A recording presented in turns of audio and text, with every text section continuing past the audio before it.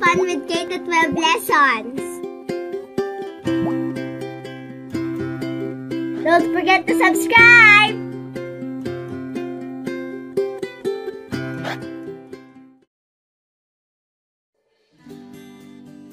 Lesson 3.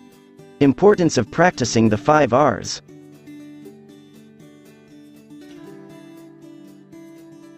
When you throw away a material, you just remove it from the house, but it does not really disappear.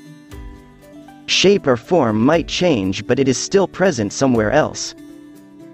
The more waste materials we discard, the more trash pile up. The waste that we generate per day is more than what landfills can accommodate. This is why some waste are left uncollected in different places. Uncollected waste causes land, water, and air pollution, and any form of pollution is harmful to all organisms.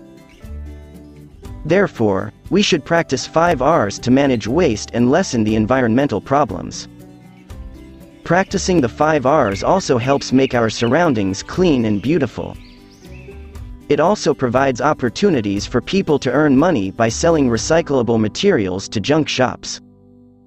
Selling handcrafted products made of recyclable materials.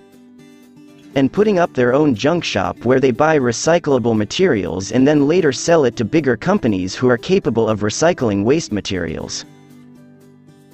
Managing waste is everyone's responsibility. We live in a beautiful world. It is your duty to protect, preserve, and conserve our environment. Start practicing the 5 R's now.